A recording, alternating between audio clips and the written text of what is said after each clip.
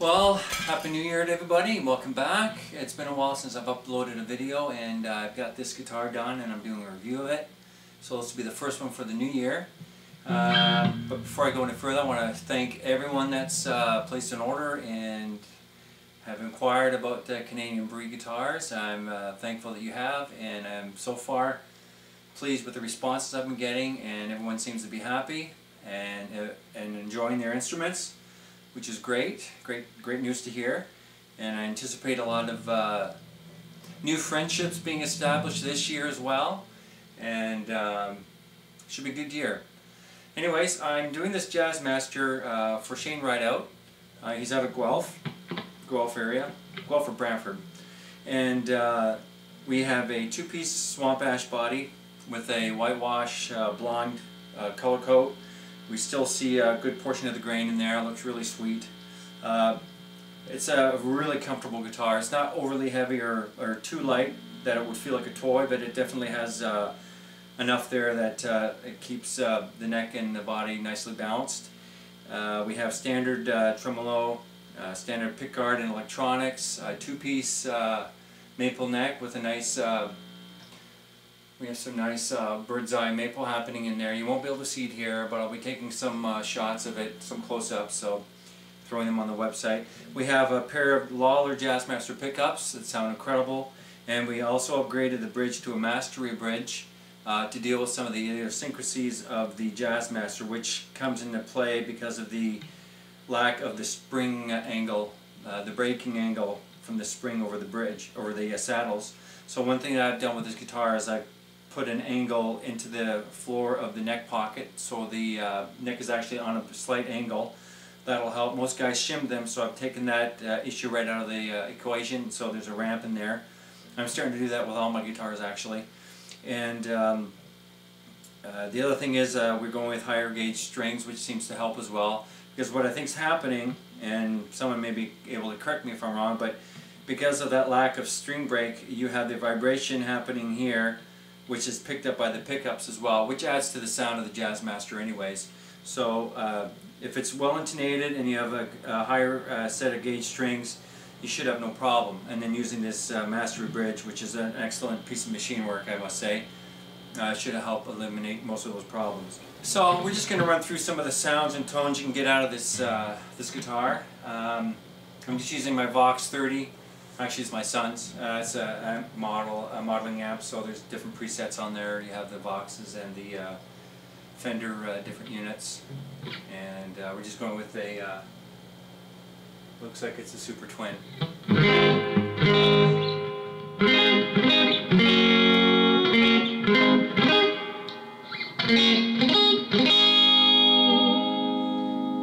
It's pretty bright.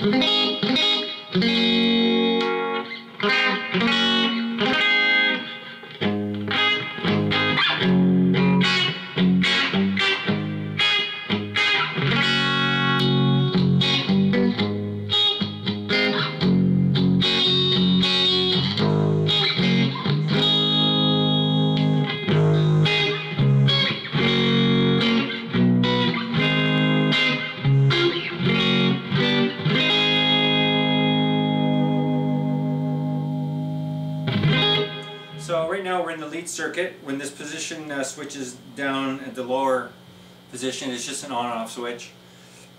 You have the two circuits happening. You have a lead circuit and you have a rhythm circuit. Rhythm circuit is when you're up in the up position and only the neck is activated.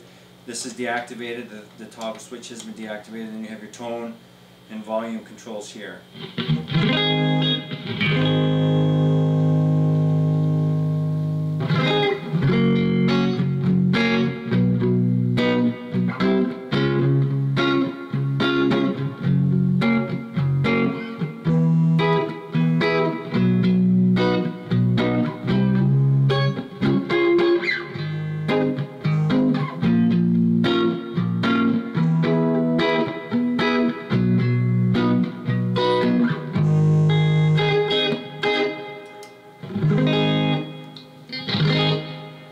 Back into the lead circuit.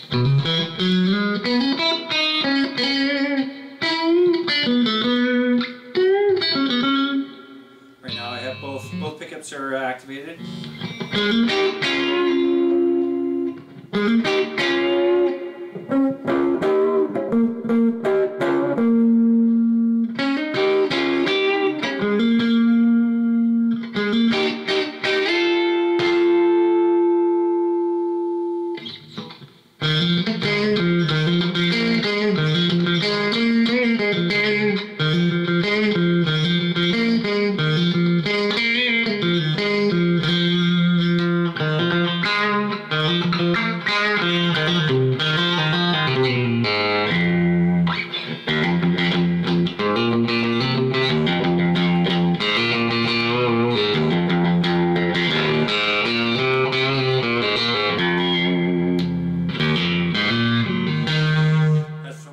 Sustain that helps. That's partly due to the brass inserts I use, as well as the openness of the whole string setup.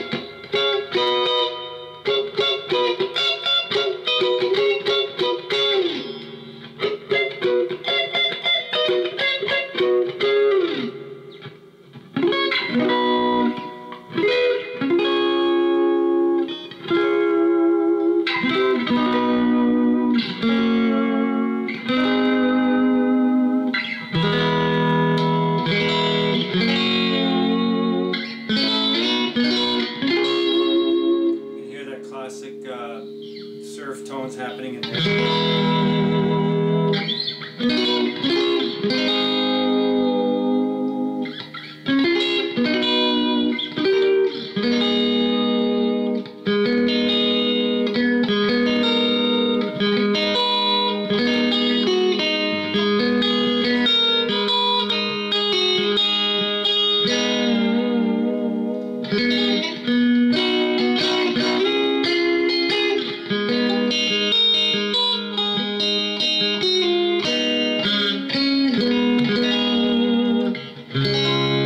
Apologize for my lack of playing.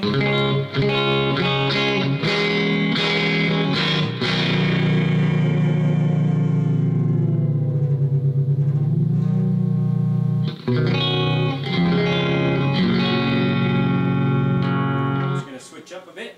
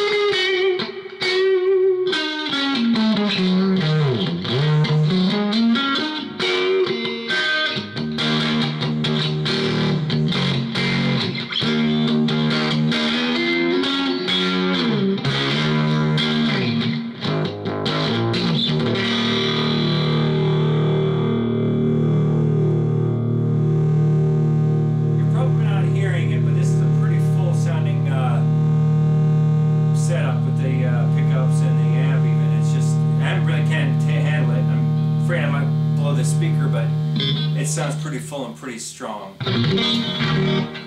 Alright, so we're just in a clean channel right now, and just to finalize, finish up, just to push in tremolo. These are wide and low frets, so there's a lot of width and room in there. It's very comfortable to play.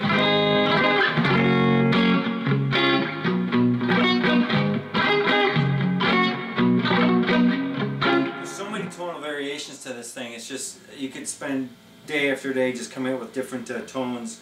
That's one of the nice things about the Jazzmasters. I know it's a really popular guitar for the indie scene, and that's where I'm noticing a lot of the guys are interested, are playing in and are looking at these types of guitars.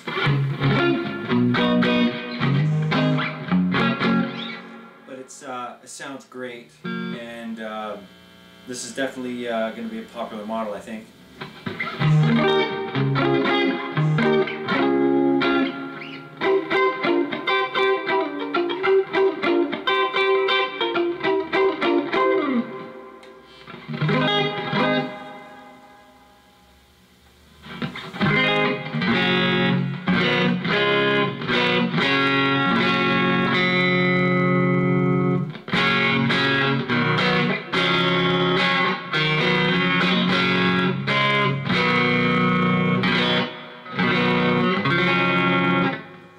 Clear, you can hear all the strings, notes, nothing's being overpowered by any other. It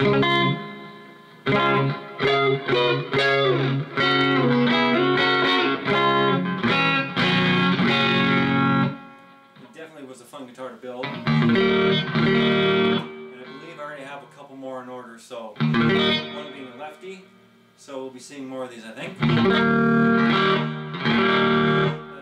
This E just, that's a great sounding E. It's really full.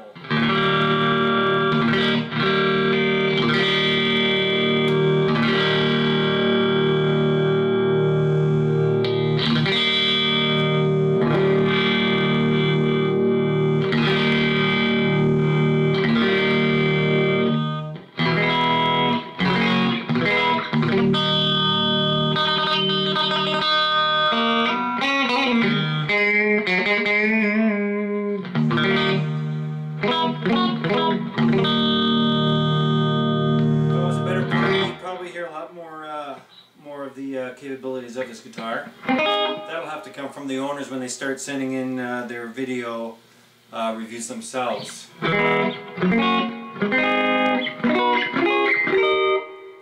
Quiet, and it's got everything going for it.